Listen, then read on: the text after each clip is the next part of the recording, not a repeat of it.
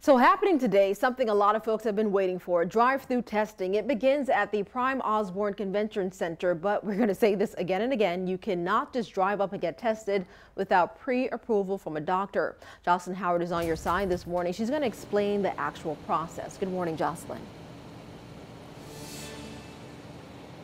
Good morning, and absolutely, just like you said, you need that doctor's order. And in order to get that order, of course, that means that you need to have symptoms or be at a high risk to even qualify for this specific location. You can get it from your primary care physician or even from an online physician. Now, Telescope Health has partnered with the city to make this service available to you. But just as you said, this is very important. You need an appointment or you will be turned away, and you're going to be clogging up the site for those who do have appointments. Through the screening at home on your phone, you can do it in your car on your phone. And at the conclusion of that, you end up with a physician referral that brings you here into an appointment slot. We'll ask them to open their mouth, and the swab will be put back by their tonsils, and we'll go from left to right for 5 seconds, swabbing the back of their throat.